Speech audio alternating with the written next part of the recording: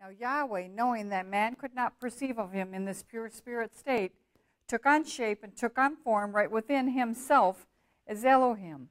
This is the Word or Son, a super incorporeal being, and that means having the shape and form of a man, but without flesh and blood. Now this form could only be seen in divine visions and understood in divine revelations. Later on, this self-same spirit manifested himself in a physical body and walked the earth plane as Yahshua the Messiah, whom the world calls Jesus Christ. Now there is only one name given unto salvation, and we must know that name. So the simple yet intelligent question we should all ask ourselves is, what was the name of the Savior during the time he walked the earth plane? And a further understanding of this name and title can be had by reading the preface of a Holy Name Bible. Now also in the school, we teach by the divine pattern of the universe. It is called the divine pattern because it is Yahweh's pattern. After Yahweh led the children of Israel up out of Egypt, he called Moses atop Mount Sinai and showed him the tabernacle pattern in a vision. Yahweh later instructed Moses to build one exactly like it in the wilderness of Sinai. The pattern consists of a most holy place, a holy place, and a court round about. These three compartments make up the one tabernacle. In this school, we show proof how everything in the universe is made and operates according to the structure and function of this threefold tabernacle pattern, and that absolutely nothing escapes the pattern. We have 10 primary constitutional aims or objectives, and they are as follows. First is to help you find and know Yahweh, our Elohim, as he really is and actually exists. Second is to form a nucleus of universal brotherhood of humanity in Yahshua the Messiah without distinction of race, nationality, creed, sex, caste, or color. 3 is to investigate the unexplained spirit law, or so-called law of nature, and the powers latent in man. 4 is to encourage and promote the study of the scriptures, comparative religions, psychology, philosophy, and modern, both practical and occult science. 5 is to extirpate current superstition, skepticism, and ignorance. 6 is to learn, know, and understand the operation of Yahweh's eternal purpose through the dispensations and ages. 7 is to discern and avoid being deceived by Lucifer, the serpent, the devil, the dragon, or Satan and his demons operating the mystery of iniquity on earth through the dispensations and time. 8, to earnestly contend for the common salvation and faith, which was once delivered unto the sons or children of Yahweh. 9 is to make known that Yahweh from the beginning ordained there is no other name given among men whereby man can be saved, saving the name of Yahshua the Messiah. And 10 is to inherit eternal life now in the kingdom of Yahshua the Messiah with the hope of immortal glorification in the new earth state. Our watchword is peace, and our slogan is speak the truth. Tonight we'll have a prayer by Bruce Geller. We'll have a scripture read by Jerry Geller, which will be announced. It will be John, the 5th chapter, verses 17 through 47.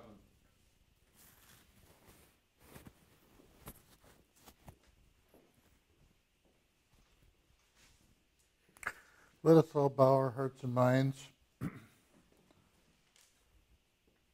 Yahweh, we are very appreciative again that you have given us this opportunity to learn about you and come into a greater knowledge and understanding of you and your Son, Yahshua the Messiah. We want to thank you for the many blessings that you have bestowed upon us. We ask you to keep us strong in this doctrine and in this teaching. Help us in our everyday life.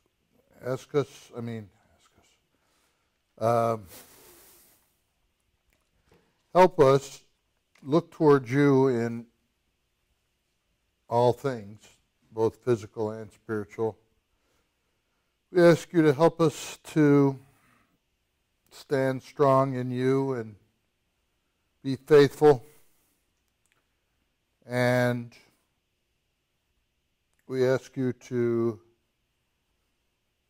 help us realize how far you have brought us and how much we have to be thankful for and grateful to you for. And we ask you to help us, keep us from self-deception or deception of any kind. We ask you to help us to deal with that and to cleave unto you. Look toward you in everything. And all these blessings we ask you for and thank you for in Yahshua's holy name. Let us all say, hallelujah.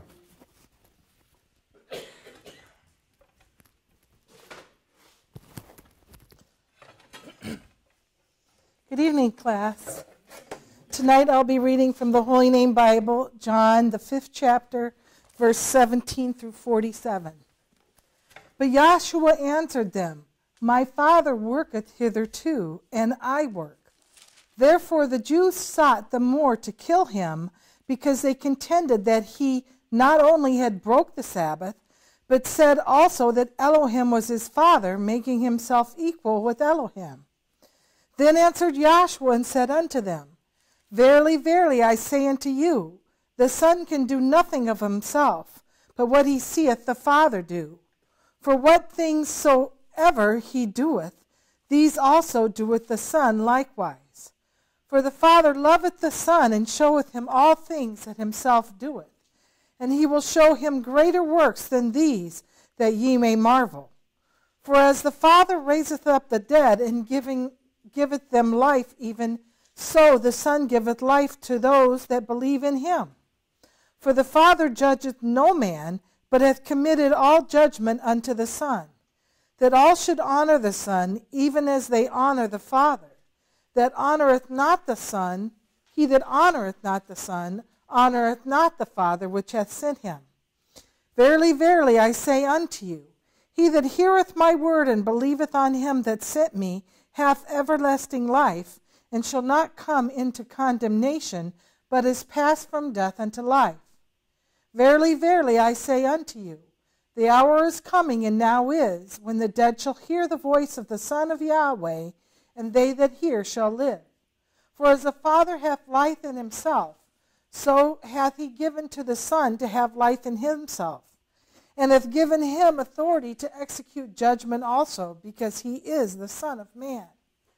Marvel not at this, for the hour is coming in which all that are in the grave shall hear his voice and live, and shall come forth, they that have done good unto the resurrection of life, and they that have done evil unto the resurrection of damnation. I can of my own self do nothing. As I am taught of my Father, I judge, and my judgment is just, because I seek not mine own will, but the will of the Father which hath sent me. If I bear witness of myself, ye will say, the witness is not true. There is another that beareth witness of me, and I know the witness which he witnesseth of me is true. Ye sent unto John, and he bare witness unto the truth. But I receive not testimony from man, but these things I say, that ye might be saved. He was a burning and a shining light, and ye were willing for a season to rejoice in his light. But I have greater witness than that of John, for the works which the Father hath given me to finish, the same works I do, and they bear witness of me, that the Father hath sent me. And the Father himself, which hath sent me, hath borne witness of me. Ye have neither heard his voice at any time, nor seen his shape. And ye have not his word abiding in you, for whom he hath sent, him ye believe not. Ye search the Scriptures, for in them ye think ye have eternal life, and they are they which testify of me. But ye will not come to me that ye might have life. I receive not honor from men, but I know you, that ye have not the love of Elohim in you. I am come in my Father's name, and ye receive me not. Let another come in his own name, him ye will receive. How can ye believe which receive honor one of another, and seek not the honor that cometh from Elohim only? Do not think that I will accuse you to the Father. There is one that accuseth you, even Moses, in whom ye trust. For had you believed Moses, ye would have believed me, for he wrote of me. But if ye believe not his writings, how shall you believe my words?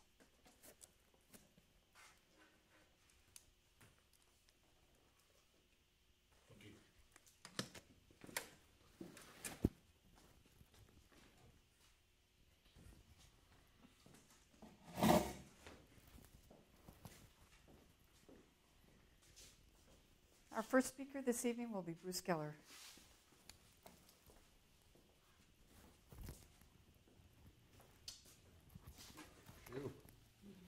I don't know why, but I'm glad to be here. And let's see. I should have expected it, but you know, you never know when you're going to be called. But it is an honor to be called, believe me. I wanted to get that scripture where Joshua said, you receive honor from man and not from Yahweh. See, this is very, extremely important. Because if you're looking for honor of men, you come to the wrong place. Because we're not promoting that, and we're not into that. Now, do we respect men? Disrespect, I should say? No. But we don't place man above our Creator. Because for one thing, man can't hand out eternal life. And I want Jeremiah 9:23 also along with that, because they kind of go together. Joshua was telling those people back there that who was he talking to? The scribes and Pharisees? He talks to them a lot. Or was it just the John 5, who was he talking to there? He gave some real good advice to people. He told them not to be worried about honor of men. And I didn't ever think that was anything that would bother me. And yet, it has a way of creeping up and raising its ugly face. And maybe we should further define what we mean by honor of men. First of all, can you get John the 5th chapter where Joshua talks about... 544 that you want? How can you receive honor one of another? Joshua is asking this question to them, right? How is it that you can receive honor one of another? And receive not the honor that cometh from Yahweh only. Now, Joshua just said that if you want some kind of honor, some kind of... well, what's the first thing you think of when you think of honor? Not that we're going to use that as our definition, but just to show you that we don't... praise, respect, right? Now, Joshua could not be conned. You know what I mean by that? In other words, you could pat him on the back all day and try to smooth him down, you know, but it wouldn't do any good because he wasn't looking for honor of men, respect of men, nor did he care what man thought. And that's a tough one. I understand that because we hold our thoughts in very high esteem. But when you realize that we don't think anything like the Creator does, and you say, well, so what? We're not supposed to. Well, I'm here to tell you and can prove to you that, yes, we are supposed to think like the Creator. Oh, boy. That should get some people, you know, hopping, you know, because I didn't think that was possible when I came in here. I thought, well, maybe I can learn something about him. But you mean I could have the same mind that Joshua was walking around with? Read, before you get the last scripture that I had, get Philippians 2 and 5. Now, Paul was, when we read Paul's writings, we're reading about someone that was taken up to the third heaven. You had it read the other night, where he had a divine vision and revelation from the Creator, just as our founder did and claims to have done, was receive a divine vision and revelation from Yahweh. Now, I know when I first came into class, I wouldn't have known a divine vision and revelation had it smashed me in the face. I wouldn't have known what it was. Never thought of it, never knew that it had anything to do with anything. Vision, what's a vision and a revelation? Now, Read Philippians 2 and 8, I think it is, or 2 and 5. 2 and 5. Now, here's one for you, folks, that I didn't think. There's a lot of things, by the way, in the Bible that you may not have known that were there. I can certainly tell you that that's my testimony. I had no idea that some of these things were in the Bible. Wait a minute. You mean it's possible to have the mind of the Messiah or his characteristics in you, his character in you, the way that he is, his nature, can be in us. And when you see what kind of nature that we're dealing with here, you want it in you. You want that. You should want it. And it's possible to have it. Now read Philippians, and I'm going to tell you that this is not the only place in the book where it talks about being a recipient of Yahweh's thoughts. In order to be a recipient of his thoughts, you have to be a recipient of his Holy Spirit, which he's giving out, folks. He's handing it out to whomsoever he wills. He's doing that now, and he's done it before. In the beginning of this age, which is known as Pentecost in AD 33, he poured his Spirit out, and these people that received his Spirit were, as Dr. Kinley said, no more were they the same. That was his testimony when he turned to his wife after he received this divine vision and revelation. He said, Katie, he said, I'm never no more, and I'm slicing up the English, but I'm no more, I'm never going to be the same. That's what he said. Right? I'll never be the same again because of what Yahweh showed him. And that should be our testimony too, that we're not the same that we were before.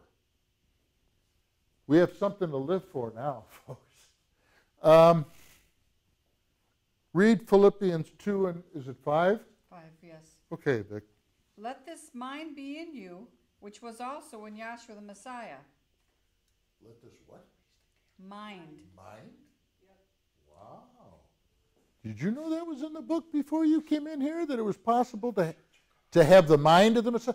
Now, out in the world, they're trying to give you something else beside the mind. Did you know that? When was the last time you went to communion and they told you, Dennis, when you were in the Roman Catholic Church, that today you are going to be recipients of the mind of the Messiah? Is that what they gave you? Instead, they gave you, because in the book, the Messiah does talk about eating his flesh and blood, which those people back there didn't understand what he meant, nor do they understand now what he meant when he said that you have to drink my blood and eat my flesh. Whoa! Now, those things can be explained. Really, what they have to eat, folks, and what we have to eat, and it's a toughie, is his words. That's right. That's what you have to eat.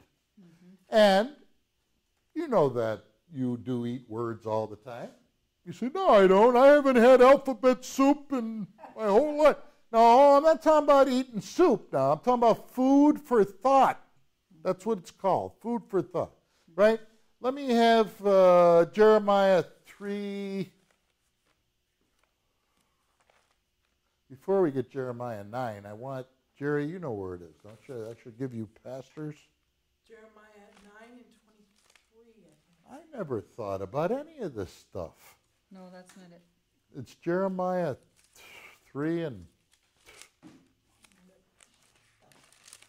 Diane, in there, it'll tell you that if you're looking, look under feed. Although it's probably tons of different scriptures for feed. But that is 3:15.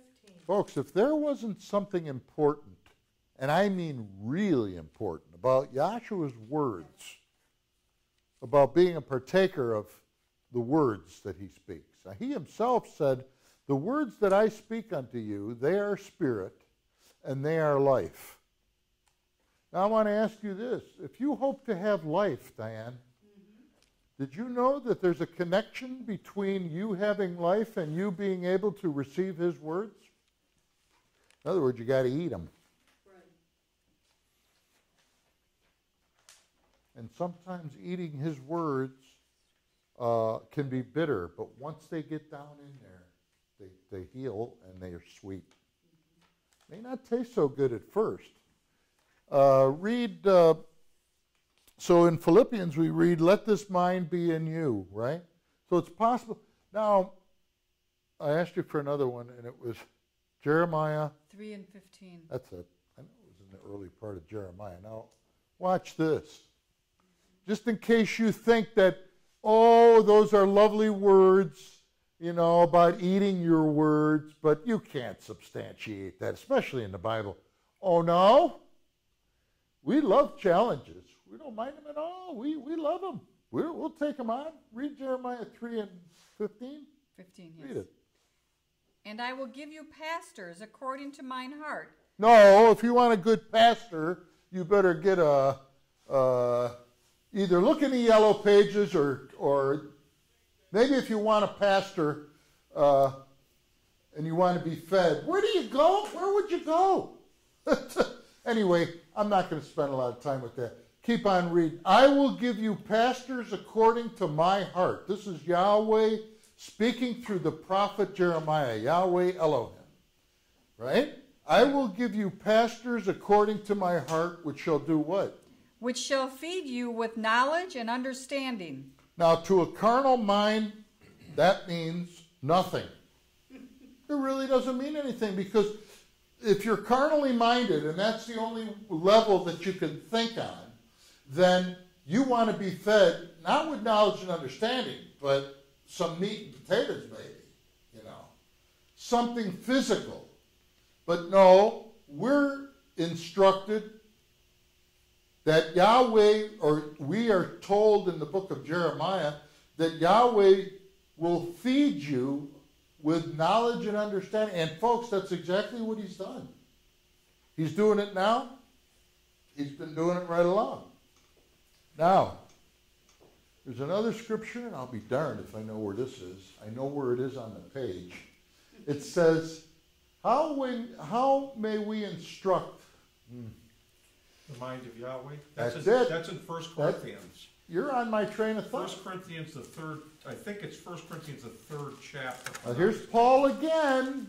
First he said, let this mind be in you. Right? Let this mind be in you. Had anybody ever told you anything like that before you came into class, that you needed to get in touch with somebody else's mind? What's wrong with mine? It isn't going to do. 2:16 of 1 Corinthians. You know why my mind isn't going to do, or yours? Because the natural carnal mind doesn't know anything about Yahweh. We need help, folks. That's right. We need divine intervention, as they would say. Right? We need help, and there isn't a darn thing admitting it. It is not anything to be ashamed of. In fact, Yahweh really gets off, if I can use that term, digs, likes a humble attitude. Not one that can be faked, mind you. Right. Yahweh knows the difference between real, true humility, which, by the way, just so happens to be in Yahshua the Messiah, along with, this is why we need Yahshua so much, because all these attributes, intelligence, wisdom, knowledge, love, beauty, justice, foundation, power, and strength, were locked up all in this body at one time.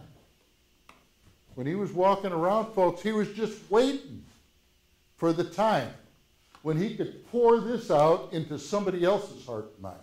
And that's exactly what he did, and he's still doing it. Pentecost, or the outpouring of the Holy Spirit, has not stopped, folks. It's still going on, right? Did you find that, Dennis? 1 Corinthians 2:16. Read that. That's another doozy. For who hath known the mind of Now Yahshua? we're talking about having the mind of Yahshua. Who's known it? Who has known the mind Of Yahweh. of Yahweh. Yahweh, I'm right? Right. Now we read tonight that the Messiah's testimony is he can't do anything except what he sees the Father do. I can of my own self do nothing, he said. We have the exact same testimony, right? We take our direction from him. And without him, we can't do anything on our own that's worthwhile. Yeah. Now, keep reading, Vicki. Now, who hath known, is that the way it starts? That's right. Who hath known the mind of Yahweh? That he may instruct him. But we have the mind of Yahshua. Now, first of all, you're not going to instruct Yahweh. No more than you're going to bless yourself are you going to instruct Yahweh. See, the least is blessed of the greater. Did I say that right? The less is blessed of the greater. If you're going to have a blessing, it's going to come from Yahweh because he's the greater and we're the lesser. Right. We ain't going to get it from one another. Now, who has known the mind of Yahweh? And what about instructing him? That he may instruct him. That he may instruct Yahweh. No. Folks, it's the other way around. He's instructing us. Right. Because when we come in here, my testimony is, even though I was raised in a religion, I didn't know a thing about my Creator before not anything definite and for sure that I could prove. And that I could be so confident in. And that I could prove what I'm saying. And not really worry about the consequences. Because when you know what you're talking about, you can just let the chips fall where they may. You hope that they're not falling on deaf ears. Because we take all questions here. We want you to know that we're not afraid to take them. And when we say we encourage questions, those are not just words, we mean them. Now, if I can't get the answer, I'll try to turn you on to somebody that can. Okay? And you can also be sure of this. And this, I would hope that this would be of some kind of comfort to you. I'm not making one up either. But see, what we do is that when we give you an answer to a question that you might have, and we all have questions, we hope that you'll do some investigation on your own to find out if what we're telling you is accurate or not. How do you know that what I'm telling you now, I'm trying to establish that it's in the book, whether it be in the Old Testament or the New, we can show adequate proof. Now, we're talking about having the mind or the spirit of Yahshua the Messiah. Now, first of all, how do you even get that? How do you become a recipient? Do you just wake up one morning and go like they tell you out in the world? I'm going to give you an example. This is pretty weird for a little Jewish kid now, I'll grant you that. But there was a period in my life when I was very downtrodden, and I was asking if there be a Jesus, like they were saying out in the world. Now, this is very unusual for a boy that went to Hebrew school. But this boy that went to Hebrew school was desperate. And desperate at times call for desperate measures, right? I mean, I was desperate. And I knew that I didn't really know anything, you know. Hardly knew anything enough to get a job to take care of myself, you know. And as far as knowing anything about Yahweh, didn't have time, never really gave it a thought, wasn't that interested. But see, Yahweh knows how to hook somebody, interested or not. If he wants you, there's not too much you're going to do, you know, and you're going to be shouting happy that you met Yahweh too, because of what it is that Yahweh has to offer. See, he's the one that's given us something. We're not giving anything to him. There isn't anything, the book will tell you, there isn't anything we could give him. What we can actually give him is some glory that he is the great creator and the savior of the world. We can give him glory and credit when we know something. But when you don't know anything, like that was my testimony before I came in here. I didn't know anything about Yahweh, Jesus, or anybody else. Now, I can't make that testimony now. Nor do I want to. Where were you reading? Jeremiah? No, we're done with that. Reading 1 1 Corinthians Corinthians 2:16. So who hath known the mind of Yahweh that he may instruct them? That's almost, if you think about it, it's almost cynical. I know the person that wrote it wasn't trying to be a wise guy, but there's no way that we're going to instruct Yahweh about anything. He's the instructor. We're the pupil or the student. Right. And we have just begun to scratch just the surface of Yahweh, in the sense that we know something about him, but we don't know all there is to know, and nobody in this class that has half a brain would try to say that they know everything. Mm-hmm. You're never going to master Yahweh. Mm-mm. Remember what he is, and we say it all the time when we talk about that he is all the intelligence that there is. We're no match for that, folks. And nobody that you know is any kind of a match for this either. And there's more attributes than just intelligence. There's wisdom and knowledge and love, beauty, justice, foundation, power, and strength. Now, that's a wonderful thing to have some of these attributes in us. Mm-hmm. That is. And that's Yahweh's gift to us, is himself. What better gift can you give, if you think about it, than you? You know? I mean, just from a natural standpoint. That's really what people are after. Although there are some people that give you their diamond rings and all of that. But for the most part, most people are happy and glad to get a piece of you, if you're willing to give it. Now, let's see. Jeremiah 9:23, one more time. Because Joshua was talking about receiving honor from men. And that's not what we're looking for, folks. That's not what we are here for. We are looking to receive the Holy Spirit, or a knowledge and understanding, and also all the rewards that come with it, such as eternal life. What is being offered here really is, it's very hard sometimes to even put it into words. Now, I posed the question earlier, how are you going to receive this? Where do you go to get, Joshua, this mind? What do? Go down to a store and say, do you have any Joshua's mind left? No, I know that's stupid, but let me have 1 Corinthians, it pleased Yahweh. 1 Corinthians, the first chapter, I believe.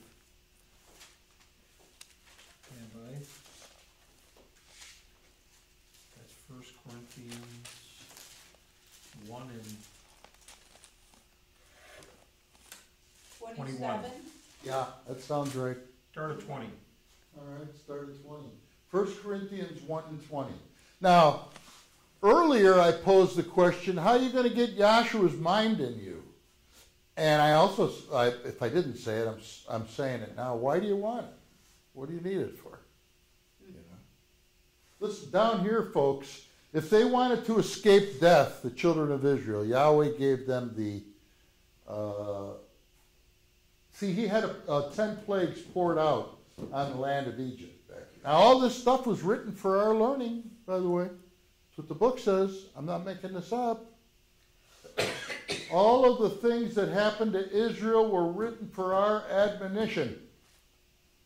And one of the things you see back here is there's no getting out of Egypt without some lamb in you. Oh, my God. You couldn't have made it better, like lobster? Well, you weren't allowed to have lobster. Remember? I couldn't have lobster. But here's what I'm trying to get across. Yahshua's the lamb. He's the real lamb, of which this lamb was a figure of them.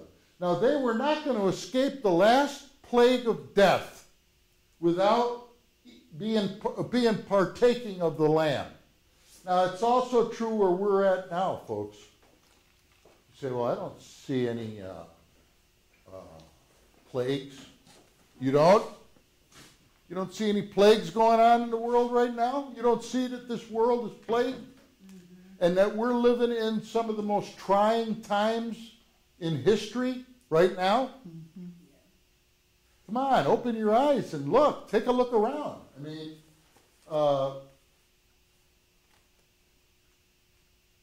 the point I'm trying to make is you got to have Yahshua in you in order to be saved. Now, they didn't even talk about being saved in the religion that I came from. I never heard it mentioned once. Salvation. Not once. They like to read the Bible, and I read along with them. If I wanted to be confirmed at 13, I had to do what they said, right? But in terms of really learning anything that I could take with me, that would do me some good, I have to say that I didn't. I didn't see it. I didn't learn anything. Now, see, the Messiah wants you to learn of him. He doesn't want you to just blindly believe in something. That's not productive. It isn't going to do you any good. You have to know him for the way he really is, I guess is what I'm trying to say. Now, it pleased Yahweh, it said, read on there, that what? 1 Corinthians 1 and 20. Where is the wise? Where is the scribe? Where is the disputer of this world? Mm-hmm. Hath not Yahweh made foolish the wisdom of this world? Mm-hmm. For after that, in the wisdom of Yahweh, the world by wisdom knew not Yahweh. Look, folks, if you want to be honest with yourself, did you really know Yahweh before you... I mean, that's a dumb question, but how do you know somebody before you meet him, Diane? You didn't know me before you met me, did you? No. Somebody had said, how's Bruce Geller doing? You would have said, who's he? Not if you hadn't met me or you didn't know me, right? Now, I didn't know Yahweh from a hole in the wall. I truly didn't. And when I come down here, I had to take a seat and have somebody teach me. Now, this divine vision and revelation, folks, is what our founder claimed to have received. And to those of us that are sitting in this room, apparently it's been proven to your satisfaction that he saw something real, definite, and concrete, and can be witnessed and confirmed, and is doing you some good. Mm-hmm. Now, Yahweh takes great pleasure in you knowing him. Now, how do you know whether that's a true statement or not, Vicki? Do you just say, well, he looks like he's got an honest face? As to whether I do or not, I'm just saying. How do you know that me telling you that the Creator is very happy when you know him? He's happy when he can reveal himself to you. And he's happy that you can see him for what he really is. How do you know that what I'm saying is right? I would never even have thought to ask that. If somebody had said that, and I was out in the audience, and they were talking about God, I would have scratched my head and gone, well, that sounds pretty good. I have a God he's pretty compassionate. He wants me to know him, right? But show it to me in the book. Then maybe I'll believe it. Maybe. Read Jeremiah 9:23, because now we find out that when Yahshua said, you received not the love that cometh from Yahweh, the honor that cometh from Yahweh only, this is already talked about in the Scriptures, in the Old Testament, long before the Messiah came in on the scene. Read Jeremiah 9:23. Well, I have to finish this sentence. All right, finish that sentence. It said, it pleased Yahweh by the foolishness of preaching to say... Preaching what? This is what they would have you to... I'm going to give you the formula for what they do out in Christianity. And this is coming from a Jew. But because I know this, because it's happened to me. It just said in the book that it pleased Yahweh that through the foolishness of preaching, that he might save some. Mm-hmm. Right? Save them that believe. My question is what are they preaching about? What are you preaching about? Read it again, Vicki. It pleased Yahweh by the foolishness of preaching. Preaching what? I never even heard of preaching before I came into school. Preaching? that was not a Jewish thing. Yeah, exactly, Diane. That's exactly right. And I'm not making fun. I'm just telling you, sitting in a synagogue, you would never have heard anybody talk about preaching. Mm-hmm. That always had a Christian connotation in our minds as Jews. Because that's not how you get along. What you do is you go to synagogue and you do what you're told, basically. You sit there and then you go there on the Day of Atonement, on Yom Kippur, and you fast, and you be a good little Jewish boy, and everything will be all right. And if you treat everybody good, which, by the way, I'm not trying to give a formula for treating anybody bad. Right. That's not a way to live, to treat people bad. But I'm saying if you think you're getting into heaven because you treat your fellow man good, that's not it. What it really comes down to, and we'll read about it in the book, is that you must believe in this one. This is our Savior, folks, right here. And guess what? He's the only one. And I know that that's hard to swallow. I know it is. Mm-hmm. You mean there aren't a whole lot of roads that lead to the same place, to heaven? Right. Yahshua talked about how that he was the way, the truth, and the life. That's singular, folks. There isn't. No man cometh unto the Father except by me, by Harry Houdini, by Buddha. He said the only one that cometh to Yahweh, that's going to come to Yahweh, has got to come through him. Right. Just like the book says that he's the door. Now, if I had picked up a Bible in Matthew, Mark, Luke, and John, and read the Messiah's testimony, which was, I am the door. By me, if any man enters in, he shall be saved, and shall go in and out and find pasture. Right? That wouldn't have meant a thing to me if I'd read that without having some foundation or some knowledge and understanding where I went back to where the Messiah instructed people to go back to, which was Moses. All right. What I'm going to do,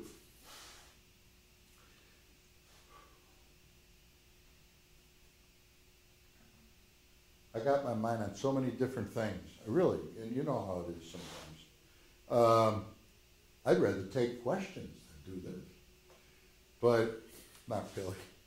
But I'm going to answer the question that I posed a minute ago, and then I'm going to sit down. I would want to know if someone told me and showed me in the book that in order to be a recipient of the Messiah's Spirit, you're going to have to hear something. First of all, what do you mean by that? I got great hearing. Just ask my wife; she'll tell you especially when she's talking to me during a football game. But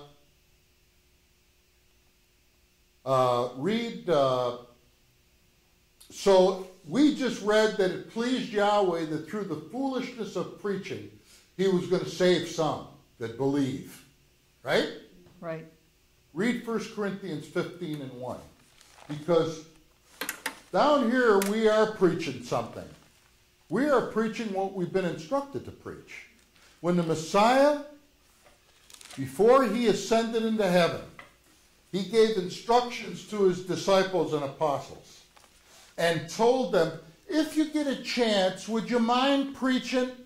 Did he say that? No. He said, go ye therefore and teach. See, preaching is another word for teaching. So preaching and teaching are very much the same thing.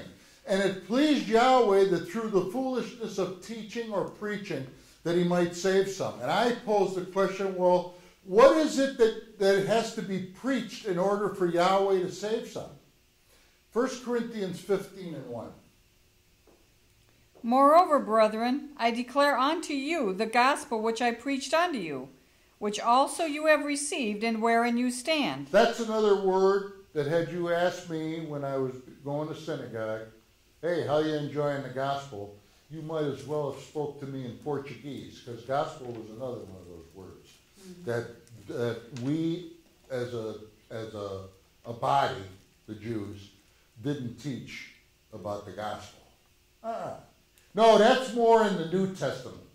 But what gospel means, folks, is good news. Now, Yahweh, going all the way back to the book of Genesis, which is the first book in the Bible, promised mankind that there was going to be a Savior that was going to help mankind, was going to take him out of his dilemma. You say, well, what dilemma was that? The same dilemma that we walked in this door with. We were dead on arrival. Now, what do you mean by that? See, everything has to be broken down and explained. Let me have Romans 8 and 6. I know I'm calling for a lot of scriptures, but I have to tell you, try to get this across, what it is that we're saying down here. What we're preaching, what we're teaching down here. And by the way, it didn't come from our heads. I can't take credit for this. This came from a divine vision and revelation given unto our founder. Now, when he received that in 1931, he said, I don't want you to believe it. When has anybody, when it came to religion, ever said anything like that to you that I don't want you to believe it? To the contrary, they want you to believe everything that's coming out of their mouth when it comes to religion. And the thing that they tell you, and I may have forgotten to mention this earlier, is that their gospel is that Jesus died for you, Dennis, and you should believe that. That's basically what Christianity's gig is, for lack of a better word. Yeah. You need to believe on Jesus, sister, and if you do, you will be saved. Right. Believe on Jesus based on what, would be my question. Now, I wouldn't have had the intelligence to even ask that before I came into class. I would have just probably figured I'm caught here now. How do I get out of this? You know? But Yahweh is always giving witnesses, examples of himself, so you don't have to just believe out of thin air. You can really know something for definite and for sure. What did I have you call? Because a million scriptures that come into my head and I can't call them all. Romans 8 and 6. Read that. For to be carnally minded is death. Carnal just means one thing, folks, because I know that when I came into class, there was a movie going on called Carnal Knowledge. And I thought, well, carnal must have something to do with sex. Because I remember the movie was very sexy, you know, and had my favorite stars in it and all that, you know. But that's not what carnal means. Carnal just means not spiritual. That's the best definition. If you stick with that definition, you'll be right on. It's not spiritual. Now, none of us walked into this class spiritually minded, folks. You know why? Because we didn't know anything. And we could have burned incense until it burned a hole in our pocket. That wasn't being spiritual. Right. Now, Yahshua, we just had this read at the last class. Yahshua told those people back there that the time is coming and now is when the true worshipers shall worship the Father in spirit and in truth. And Dennis, you just worked with that the other night about how do you worship him in spirit and in truth, right? Well, everybody has a concept for that too. If I burn enough incense, maybe that's being spiritual. Or whatever your idea of being spiritual is. But one thing is for sure, you are not going to worship Yahweh without having his spirit in you. Because he said you have to worship him, unless he didn't know what he was talking about, he said you got to worship him in spirit and in truth. And last I checked, Yahshua is the Holy Spirit. Right. He's also the teacher. He's also, by the way, the comforter. Yes. In fact, he really truly is the one-man band that the founders say he was. He's a one-man band. He's a comforter. He's our rest. He's our Sabbath. We could go on and on. Do they have such a class that make you stay on the same train of thought for a while? If they do, I need to get some lessons on that, because sometimes your mind just has a tendency to fly when you're up here because you have so many things that you want to impart, but there's a way to do that so that you don't, you could stay on a line. Now read Jeremiah 9:23 and then I'll get down. Thus saith the high and lofty one, or thus saith Yahweh. Thus saith Yahweh, let not the wise man glory in his wisdom, neither let the mighty man glory in his might. There ought to be something I could take credit for as a man, isn't there? Wait a minute. I'm told not to glory in my might. Well, good, because I ain't got none anyway, right? Don't glory in your own wisdom. Well, we like to think we're very wise, don't we? Don't glory in it. Don't make any big deal out of it. Don't think you're hot, you know what, because you might have some wisdom. That's not the kind of wisdom we're after, folks, is worldly wisdom, is it? No. Now, this is the wisdom that he promised us. And wisdom just so happens to be one of the attributes of the Holy Spirit. And he promised us to give us this Holy Spirit. And you know what, folks? I'm going to cut it up real short because I only got 2 minutes. Matthew 11:27.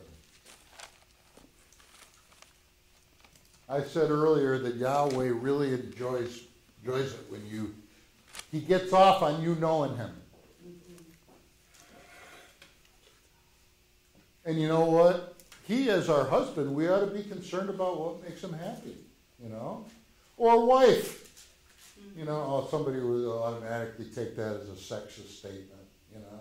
That's not the way that it's meant to be. It's just that he said himself that I'm your husband, right? And he's a good husband, too. He provides. He's a provider.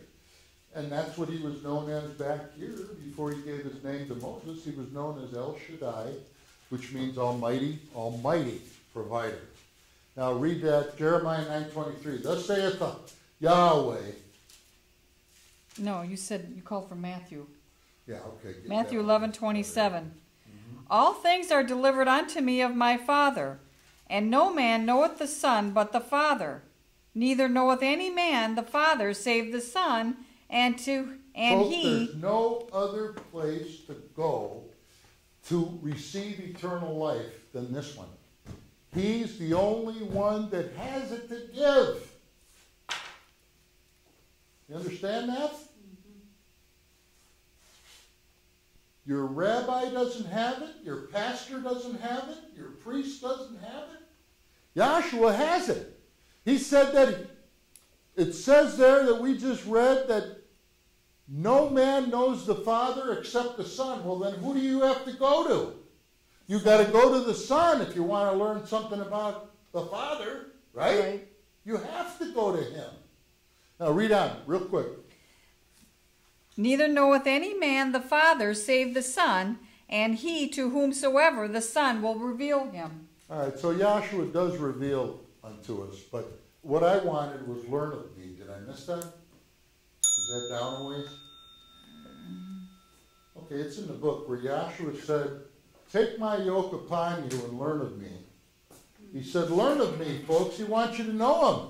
Now, he's not going to ask you to learn of me and then you have no way to know anything about him. That's ridiculous. Remember, one of his attributes is justice. Where is it? Here it is. Right there. He's just, right? He's not going to tell you that he delights in you knowing him and then he completely blinds you from ever knowing him. No, doesn't work that way. But anyways, I hope you got something out of what was said. I know it was kind of scattered, but we got a lot to offer and a lot to give. And we, like I said, we encourage questions. If you don't get an answer the first time, keep on asking. I'll do my best to answer it. If I can't, I'll lead you to somebody that can. But we want you to feel just completely free and easy and able to ask your questions without feeling embarrassed or I don't know anything, I'm afraid to ask them. Don't be like that. When it comes to Yahweh, we're here for you and we're here for us too, because every time we come to class, we get something out of it. If you put something into it, you'll get something out of it. Thank you for your attention. I'll hand it over to the next speaker.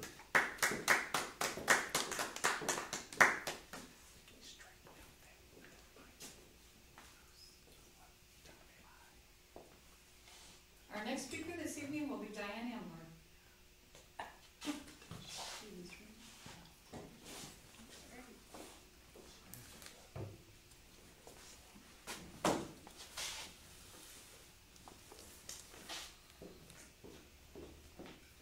evening, everybody. Good evening. It's good to be here. It's good to be able to know something about the Creator as He really is and actually exists. And we hear that often and forget how profound that really is. Mm-hmm. Okay. Now, let's go back to the scripture reading. And I want you to just pick that up there. John, where was it? 5? 5 starting at 17. Got it? Mm-hmm. John 5:17. But Yahshua answered them, My Father worketh hitherto, and I work. Therefore the Jews sought the more to kill him, because he not only had broken the Sabbath, but said also that Yahweh was his Father. Now, when Yahshua was on the earth plane, and we have learned since being here that Yahshua's purpose for coming in the flesh was not to start a Christian way of life. Mm-hmm. He got baptized so people think we should get baptized. He had the Lord's Supper, so we should do that.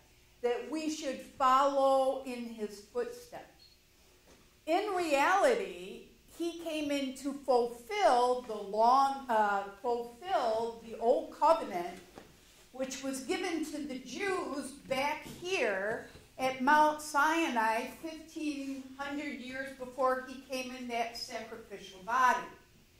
And the ordinances that we practice in Christianity, the ceremonies, the baptisms, the suppers, and many, many more. The Ten Commandment law was a law that was given to the nation of Israel only. Mm-hmm. It was never given to an Italian. It was never given to a Roman. It was never given, I'm trying to remember what countries were around. It was never given to the Ethiopian or British or anything else, or the American Indians, for the Mormons there, that it was given to the Jews and the Jews only. That's right. So all of these practices in Christianity, the physical ways of worship, were never given to a Christian.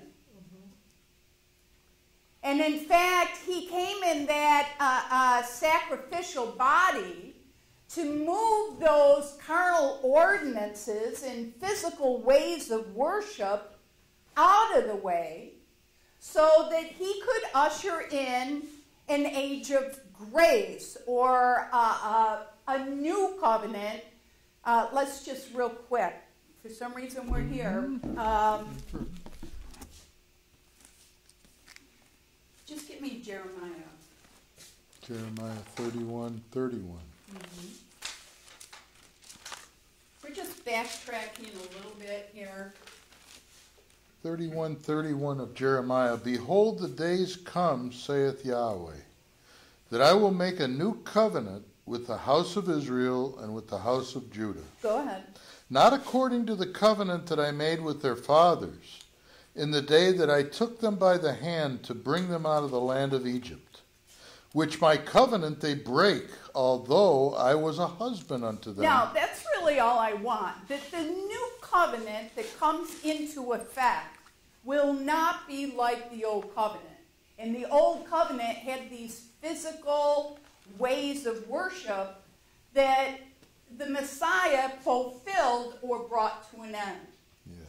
So in a nutshell, in a 2-minute explanation, which could be a 2-day explanation or a 2-year explanation, right then and there you have to recognize that for me, I grew up in Christianity, unlike Bruce, But all that I was taught to do in Christianity to please my Creator was wrong. Now that's huge. Yeah. I guess so.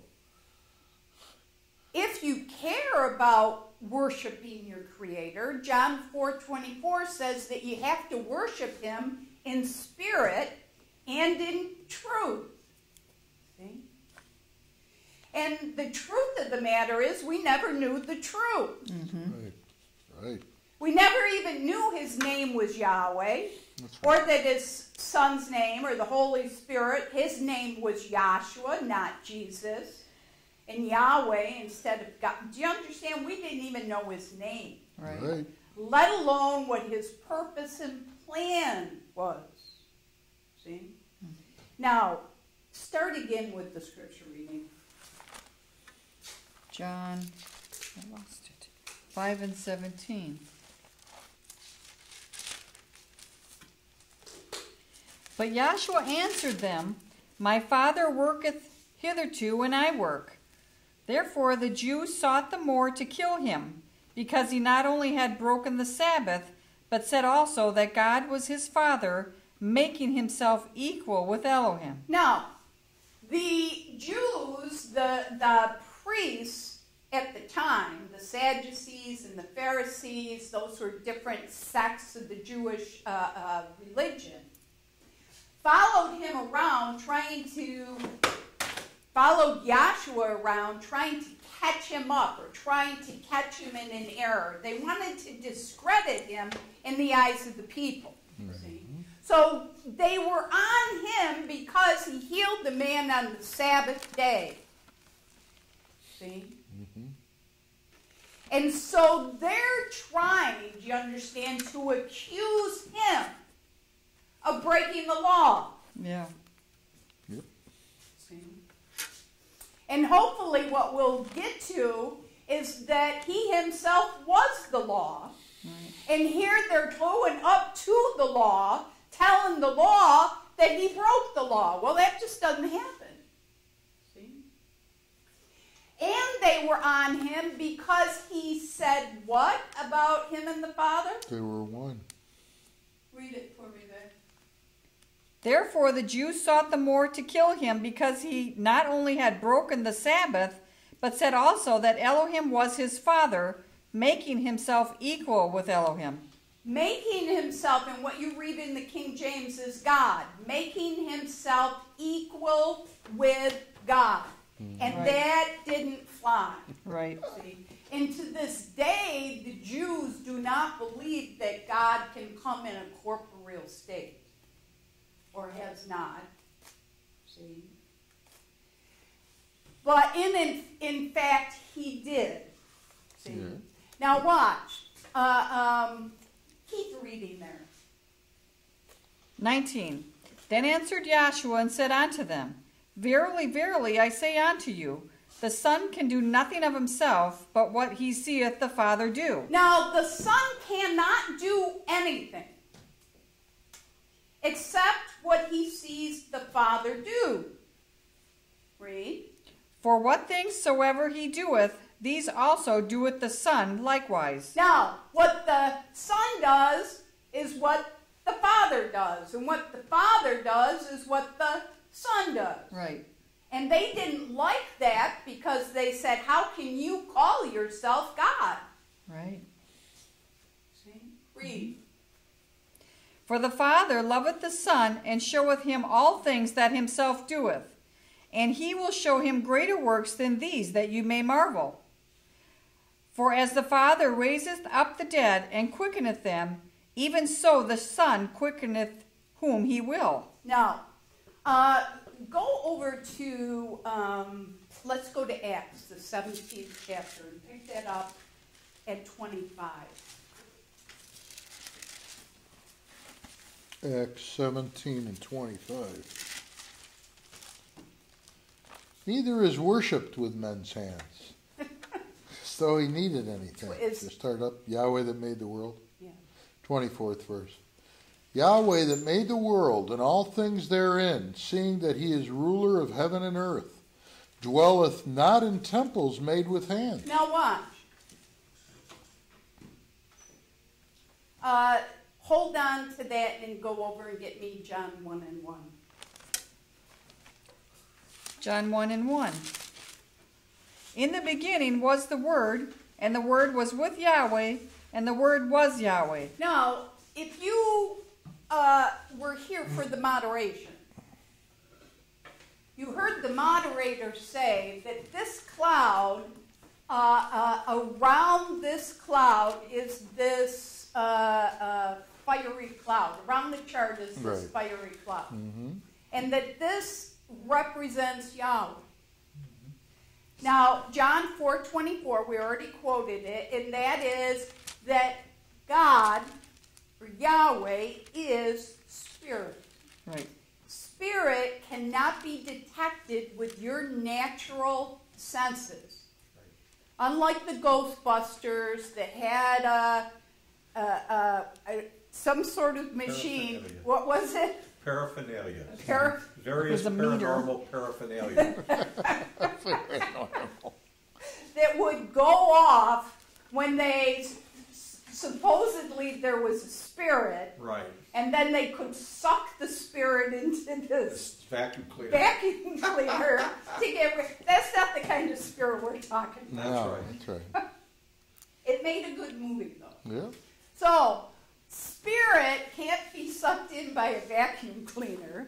Spirit is abstract to your natural senses. You understand?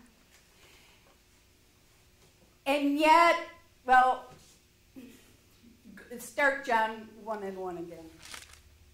In the beginning was the Word. Now, in the beginning of creation, there was a word. See?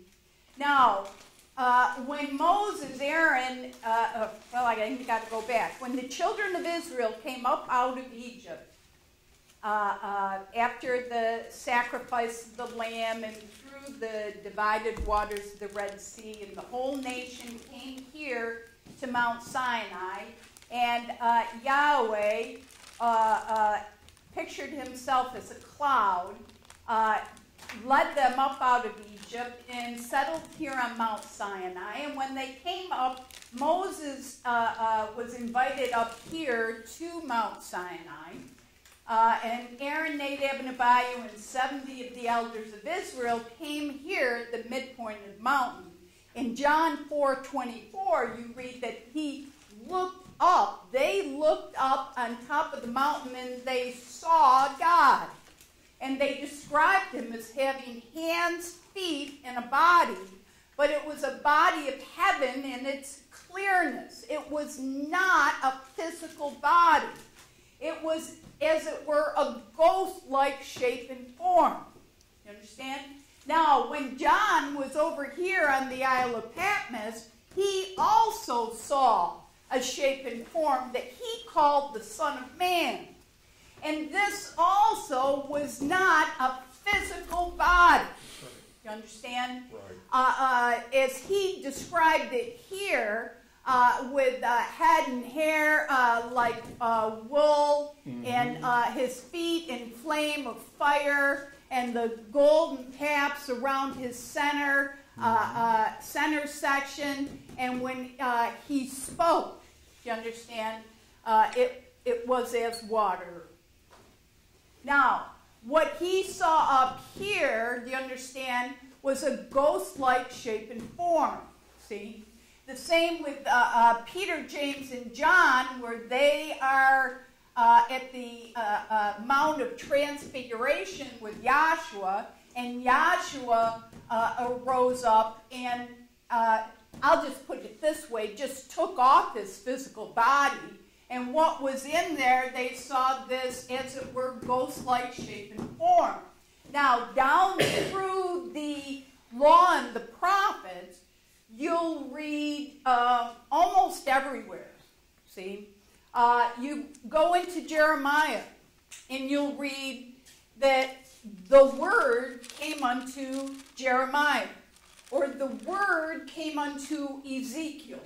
or the word came unto Isaiah. Now, I'm not going to pull all the verses. You just need to go in there and see that.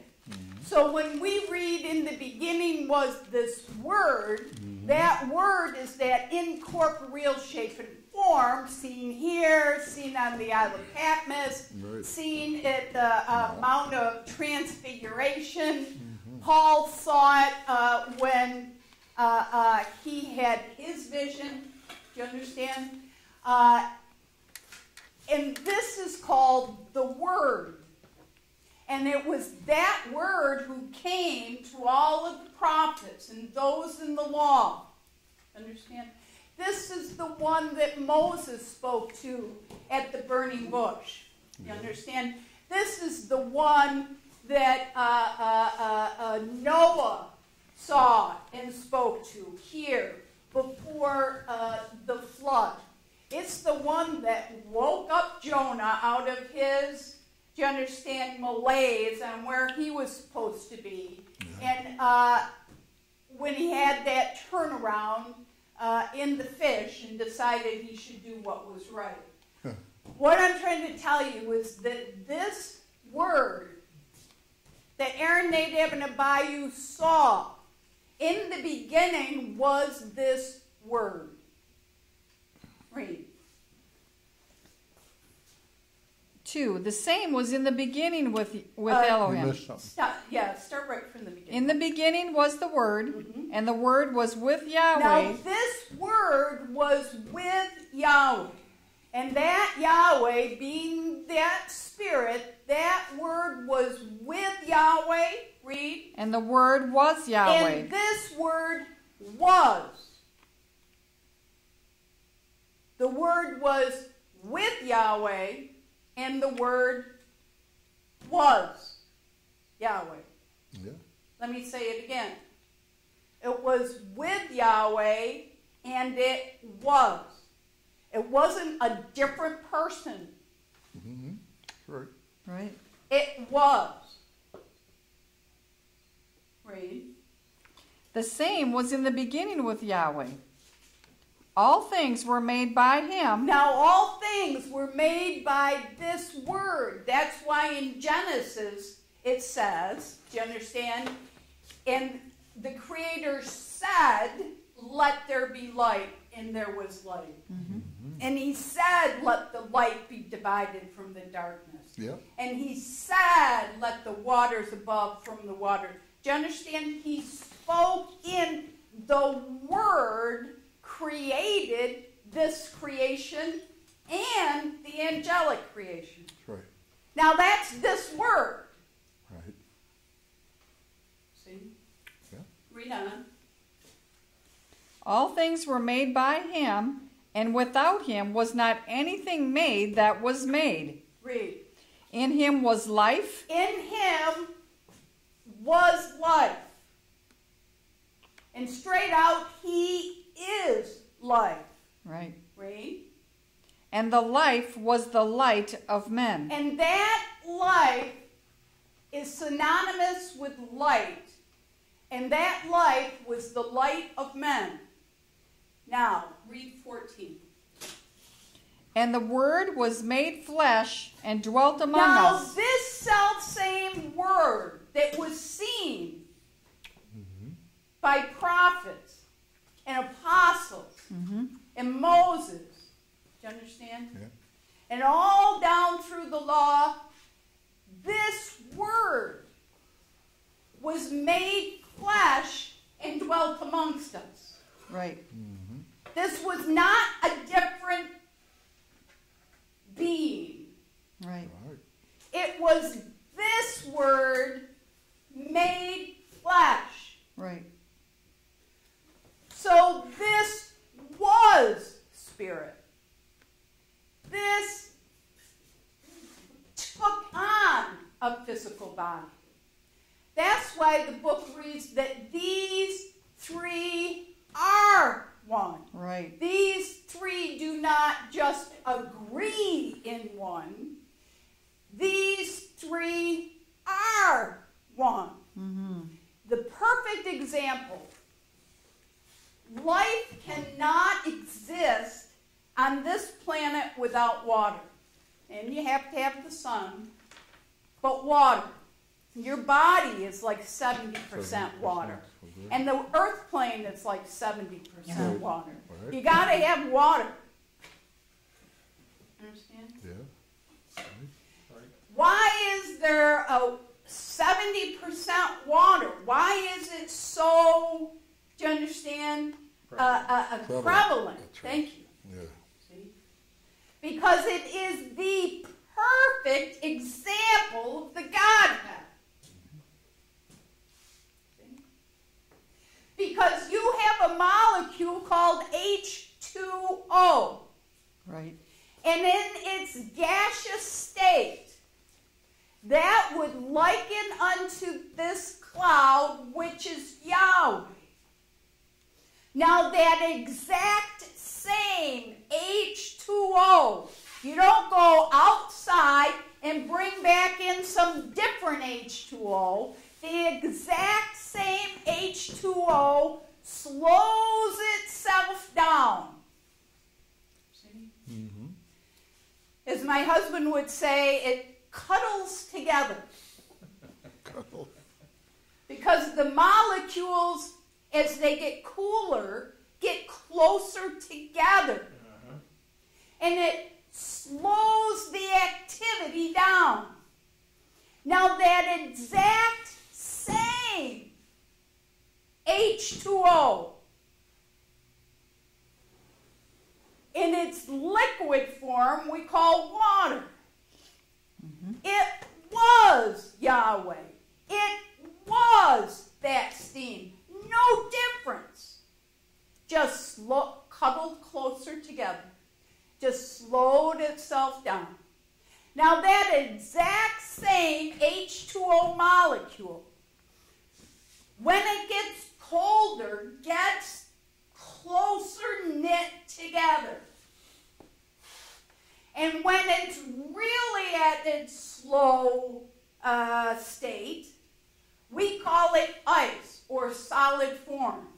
It is the same H2O, whether it's vapor, whether it's liquid, or whether it's solid, whether it's abstract, intermediate, or concrete. It is absolutely the same. That's why in this school we do not teach a Trinity. Because your book reads that Yahweh, our Elohim, is one, not a Trinity. Right. Just like you have a head cavity, a chest cavity, an abdominal cavity that makes you up, that's just one person. It's one body. It's not like something else or an example of it. Is one, period. When you come into existence, when the sperm penetrates that egg, you understand? And in that cloud-like shape, see, all of the DNA, everything you're going to be is right there. Now that exact same fertilized egg comes through the fallopian tubes down into the womb, and that child begins to grow. And after 40 weeks, coming out of the womb, and then you have yourself a baby. But it has not changed in its substance. The shape of the substance changed. The form of the substance changed to suit the process. So when this changed form, it was because there was a purpose to perform. The purpose was birth. And it didn't have, there was, do you understand, that initial penetration that caused the multiplications of cells to begin. But it didn't, you still needed more. It's just not one time push, you're done, and you take a little blob on a what do they call it? On a piece of glass, and take that home, put it in your crib. No. It's just one. Do you understand? Yeah. There's a process that has to go from an abstract to intermediate to concrete. But it is not three different people. It is only one. Mm-hmm. And that's why this is the perfect example of the Godhead. Do you understand? There is only one. Now, the Jews are all on Yahshua because he said, when you see me, you see the Father. And I can't do anything but what the Father has dictated me to do. Now look it. When this egg is fertilized by that sperm, everything that you're going to be is right there. Mm-hmm. And from that point on, in the process of birth, everything that happens from that point on is dictated by what was laid up in that cloud. Mm-hmm. Now, everything that went on before the process began has already been laid up in spirit. The purpose has been laid up. And as it begins its development. Yes, that's right. See? It's already been predetermined up here in the clouds, same way as your DNA. Yep. See? Sure. So, read over here in John. Pick it up a little bit. Why not right from the start? Now, what do you want me to get? The scripture reading, I know, but what part? right at the beginning. But Yahshua answered them, Where are you, Vic? John 5:17. Thank you. My Father worketh hitherto, and I work. Therefore the Jews sought the more to kill him, because he not only had broken the Sabbath, but said also that Yahweh was his Father, making himself equal with Yahweh. Now, do you know why he can say he was equal? Mm-hmm. Go ahead and read. Then answered Yahshua and said unto them, Verily, verily, I say unto you, the Son can do nothing of himself but what he seeth the Father do. Now, the Son can do nothing else than what has been dictated in the cloud. Do you understand that now? Mm-hmm. He's not talking to a different person. Right. He is demonstrating that up here, do you understand, in that DNA, all he can do you understand, is progress or go through that birth as dictated by that DNA.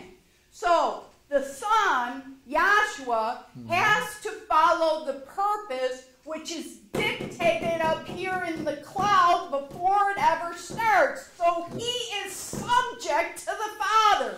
Right. Yes, that's true. Now that does not mean that Father is one part of something up in sun, moon, and stars, and then Yahshua comes and he is something else, and he keeps talking to this other person, the Father. He's talking about the purpose laid up. That is his Father. Go ahead and read.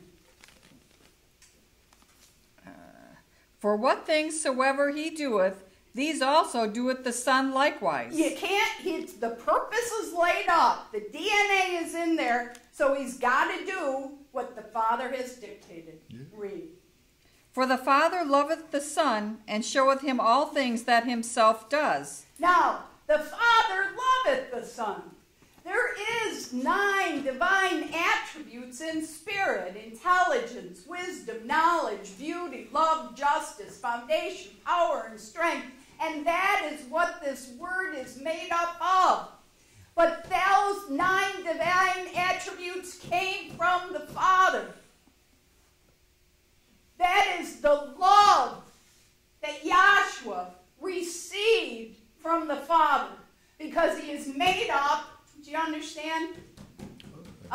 source and substance. But it couldn't be seen until he slowed himself down in a describable and descriptive shape and form.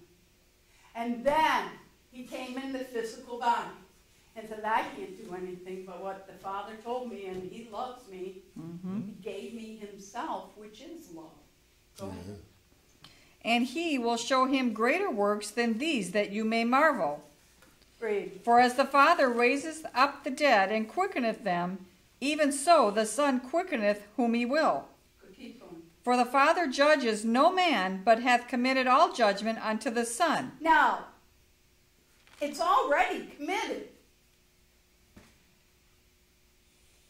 Joshua cannot even receive anyone unless the Father give it to him, right? That's right. But I want you to see there's not a big old man pulling the strings up there. We're talking about what the purpose is dictated before the beginning of time. See? Go ahead. That all men should honor the Son, even as they honor the Father. Yes, read. He that honoreth not the Son honoreth not the Father, which has sent him. Verily, verily, I say unto you, he that heareth my word and believeth on him that sent me hath everlasting life. Now, if you can see that when he came in that physical body, you understand, that it was the Father, then you're going to have a shot at eternal life. Isn't that what it said? Go ahead and read. I'm going to read that again. Okay. Verily, so verily, I say... Hang on there, I'm sorry. And just get John 17 and 3, and we'll confirm that. John 17 and 3.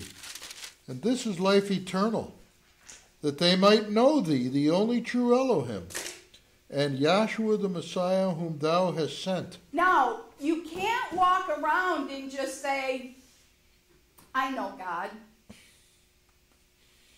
I know God. I was up at the church on February 6th, 1997, and I fell to my knees and I knew I received the Holy Spirit. And that, by the way, was about at 2:03 p.m. They can tell you to the minute. Yeah.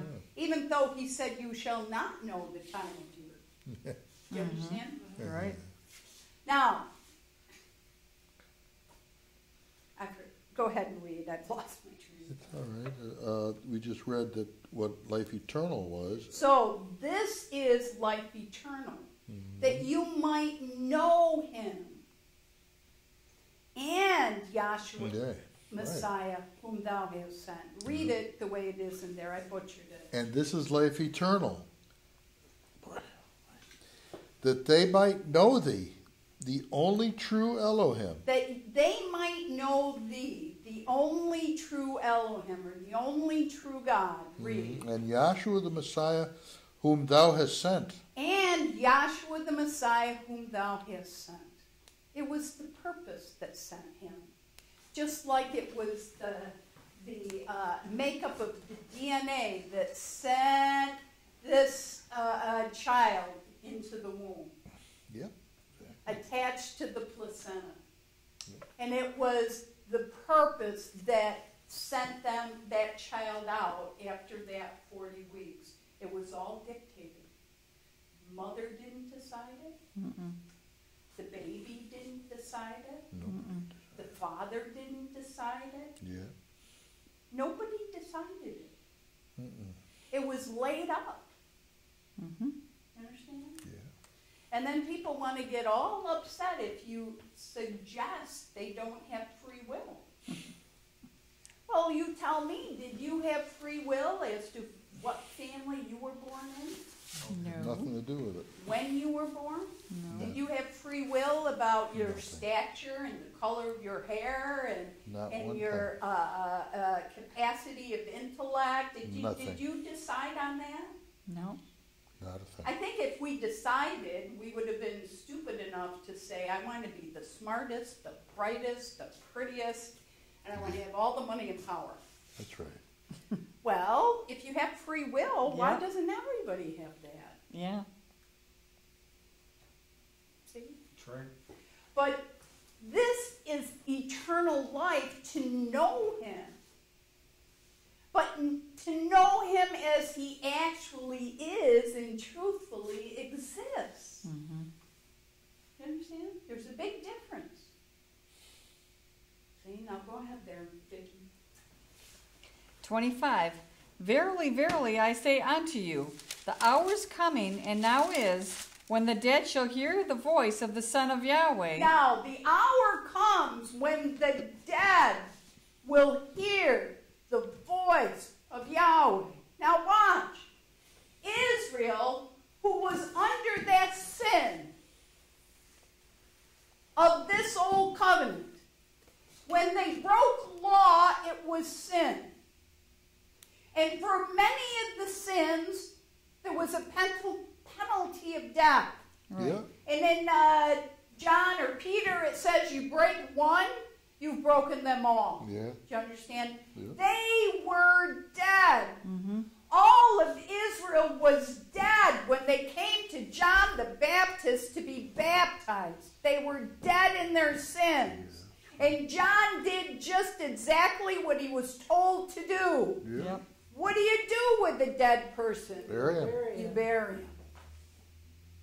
But when they came up out of the water, they were still dead. They had to wait for Yahshua to resurrect them up. Yeah. You Right. understand this? Mm-hmm. Yep. Read. Back up the sentence you were on. I'm sorry? Where Back I up the was? sentence, I'm sorry. Okay.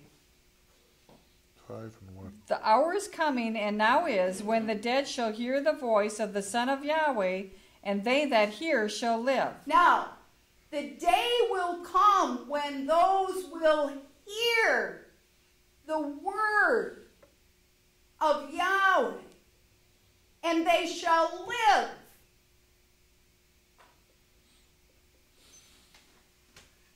They shall hear the word, and they shall live. Right. See? Didn't the Messiah, do you understand? This is the Word. And this Word is the one that created heaven and earth in the flesh. It is the self-same Word that will bring you to life, who were dead in your sins, or, as Bruce already talked about, is to be carnally minded is death.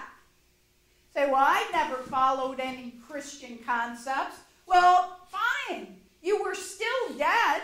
Okay. You were still carnally minded. You didn't have a clue about the Creator. You didn't know anything about the operation of the Godhead, which is the operation of spirit. Do you understand? Yeah. You didn't know anything about spirit. Right. No. Not a thing. So you were dead Right. in your sins and in your carnal way of thinking. Dead. You had a soul in there that just was lost as it could be. Yes. Being dictated, see, by the mystery of iniquity. Mm-hmm. Understand? Any whim that do you understand? We felt like, well, I tried to be moral. Yeah, you were moral until it was just tempting enough not to be. Exactly right. Yep. That's about right. Or there was a reward that was greater than to be honest. Do you understand? Yeah. That's right too. We were dead. Mm-hmm. And the only thing that can save us is this word. See? Real quick, just as I gather here, get me John 15, 1. I think it's 1 through 3. John 15. I am the true vine, and my Father is the husbandman. Mm-hmm. Every branch in me that beareth not fruit, he taketh away. Mm-hmm. And every branch that beareth fruit, he purgeth it, Right. that it may bring forth more fruit. Now ye are clean through the word. We are clean. How? Through the word. Through the word. Which I have spoken unto you. Which I have spoken. And I got to tell you, the word is truth. Didn't the Messiah say, I am the way? Yes, the truth and the life. The truth and the life, or the light. Why? Because right here, I am the way. Do you understand? The truth and the life. And he came in that physical body. Understand? Now, truth is in the world this night. Truth is in the world this night. Understand? And you don't have to wait for some horrific event to happen for you to receive truth. Everybody in the world is waiting for him to jump out of the clouds, waiting for something to happen, waiting for some big catastrophe. Everybody's waiting for something to happen to clean up this mess. Well, nothing's going to clean up this mess of the world, but there's something that can clean up your mess. Right. See? And the thing that can clean up your mess is the truth. Now, I want to go over to Isaiah 46.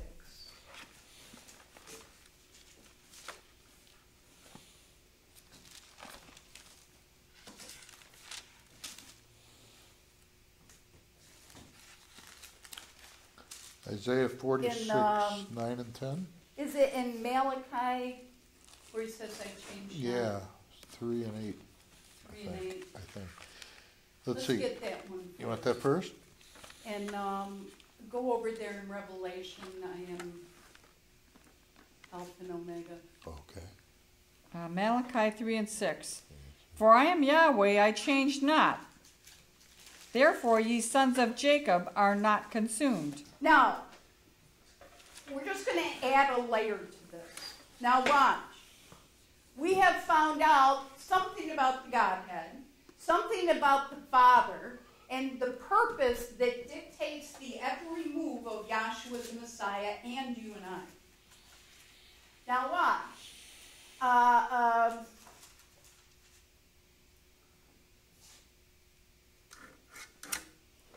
Oh, I can't go there yet.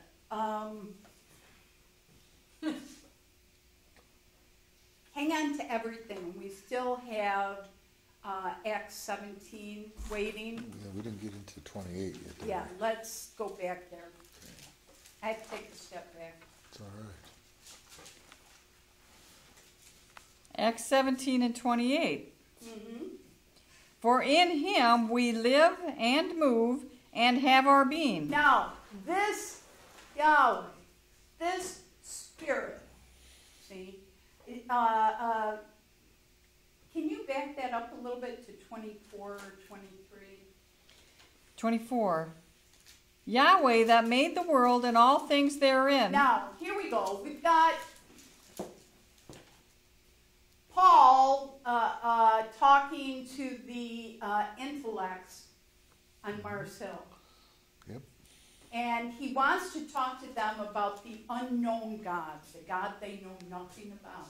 Mm-hmm. Now, unknown doesn't mean it doesn't exist.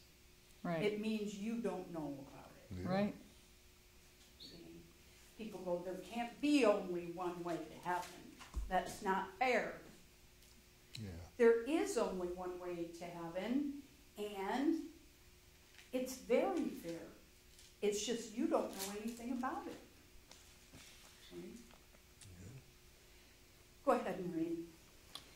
Yahweh that made the world and all things therein, seeing that he is ruler of heaven and earth, dwelleth not in temples made with hands. Now, if you're going to find out something about your Creator, right away he said does not dwell in temples made with hands. Read.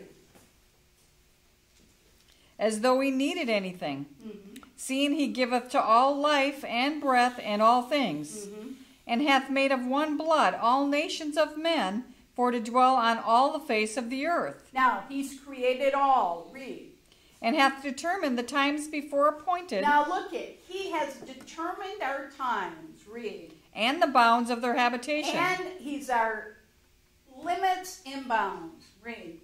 that they should seek Yahweh, if haply they might feel after him, and find him, though he be not far from every one of us. Now, this is what I wanted to get to, is that we talked about Yahweh, and then we talked about the word Yahweh Elohim, and then we talked about that word coming in this physical body, Yahshua. Now I want to get you in the picture. See? Now, reread what you just read. That they should seek Yahweh. Now, if you should seek after truth, if you should seek after Yahweh, read. If haply they might feel after him, Mm-hmm. and find him, Mm-hmm. though he be not far from every one Now, of us. here we go. Everybody has got God or the Father up there. And we talked something about what that Father really is. See? Now, if you want to know something about the truth, if you want to know something about your Creator, he be not far from any one of you. Right. And don't tell me you don't think or didn't think that God was far away from you. And that's why you went to church, so you could feel close to him. Yep. That's right. Well, if you felt close to him all the time, do you understand? You went to church because you were either forced to go or you were desperate to find answers. Go ahead and read. For in him we live and move and have our being. Now, this is what I want you to see, is that right within this spirit, which encompasses everything that there is nothing outside of spirit. He's our limits, he's the bounds of all things. And we live, move, and have our being within him or within spirit. So you're already there. Mm-hmm. It's not like you got to pack a bag and get somewhere. You're there. Mm-hmm. Problem is, you never knew where you were. See? Now, we got you in this cloud or in spirit, and you live, move, and have your being in spirit. And as it reads on there, even as your own poets have said, we are also his offspring. Now, here we are. So the first thing you need to know is where you are. Now, the next question you should ask is, where am I going? What's the progression? Do you understand? Of my salvation. Because we've seen the progression that Spirit took to save the Jews, to fulfill the law and the prophets, and to usher in an age of grace. Do you understand? Mm-hmm. Now, there was something that happened to Paul on the way, wherever he was going. To Damascus. Damascus, thank you. I had it in my head. That's right. Something that happened to Paul on the way to Damascus. And something that very special happened on a day of Pentecost. And I want you to go over there in Acts, the 2nd chapter. And I want you to see, when I went to church, I never even heard of a day of Pentecost. Never. In my church, there wasn't even a feast of Pentecost, or other people have that. Nothing. Mm-hmm. You know, you had Easter and you had Christmas and Mother's Day. They made a deal out of Mother's Day. All the ladies would get a rose. all the mothers. And one of my most embarrassing moments, it was when I don't know how old I was. I had to be awfully young. And they had the kids passing out roses to the mothers. Well, I was too young to know what was a mother and what wasn't a mother. Mm-hmm. And I'm just passing them. They said, pass them to the ladies. So I'm just, and they're laughing because evidently I'm just passing them to who knows who. Other 12-year-olds or something. But it was a big deal. That was a big holiday. Passover, that was just Lord's Supper. The day of Pentecost, I never even heard of. Me either. Never. Now, remember, we had John the Baptist at the River Jordan with those folks who were dead in their sins, and he was burying them in the water, right? Yes.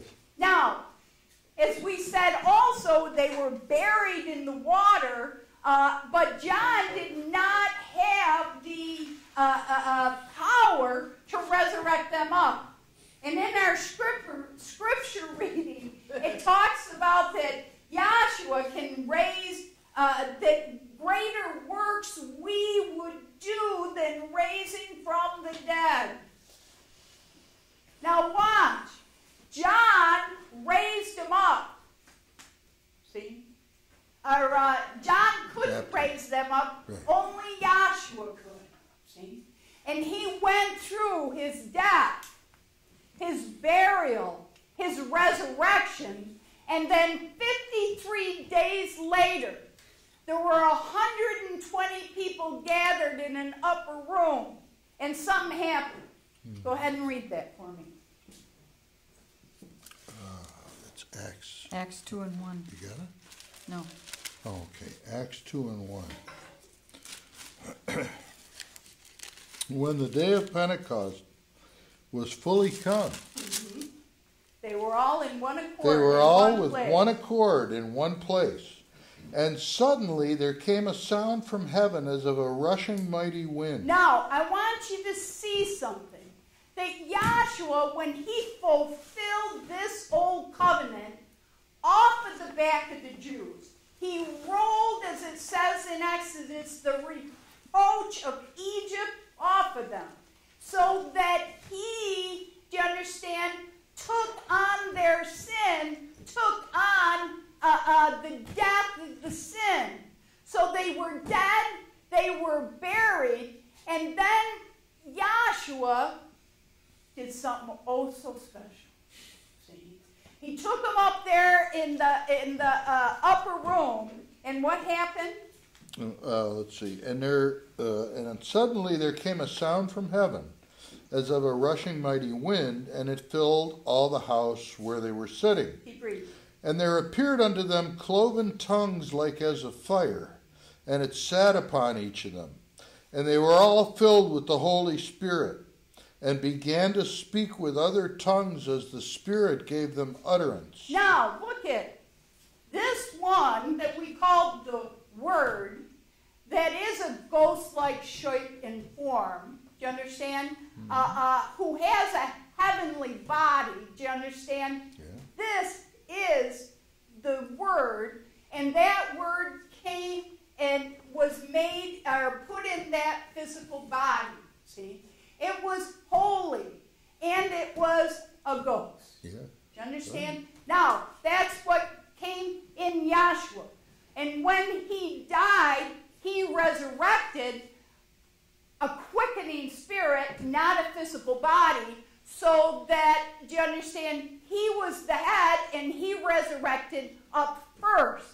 And so then the body comes after, and they're in the upper room, and there's the outpouring of the Holy Spirit, which is not a dove, who is the Holy Spirit.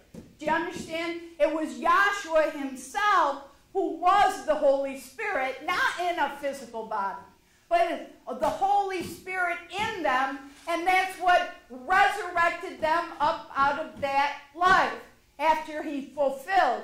Now you as Christians have never been under this law. Do you understand? But you read in John, that by this word of truth, that will clean you up and bring you, do you understand?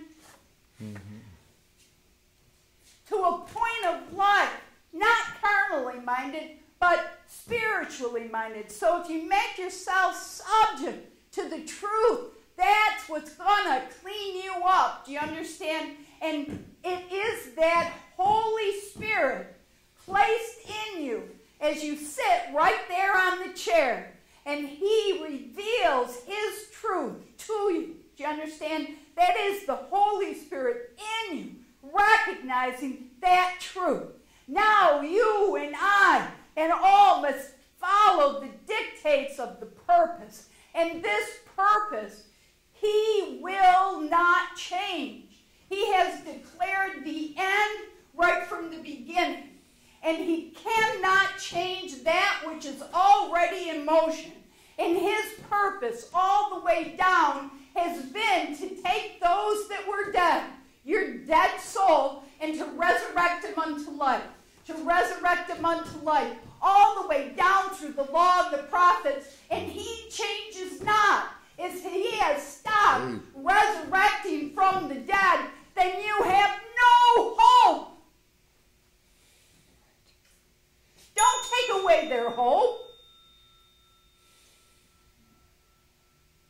There's no hope. This is the way the process works.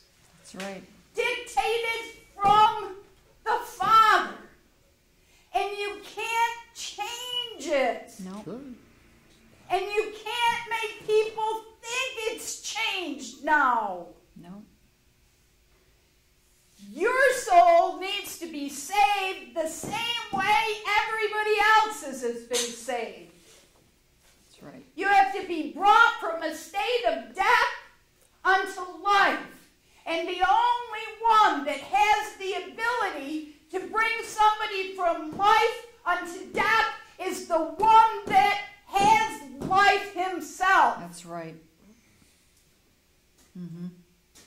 Now, if you are saying that there is no resurrection of the spirit or the salvation of a soul, then you don't have the life to do it. No. Paul tells us that this gospel has the power to resurrect you. It has the power to save your soul. That's right. And we're just stupid enough to believe it. You understand? So with that, we're out of time. And thank you.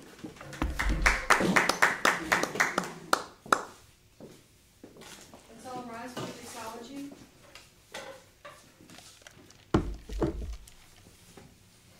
Now unto him that is able to keep you from falling and to present you faultless before the presence of his glory with exceeding joy, to the only wise Elohim, our Savior, through Yahshua the Messiah, our Sovereign, belong glory and majesty, dominion and power, both before all time, now and ever. Hallelujah. Hallelujah.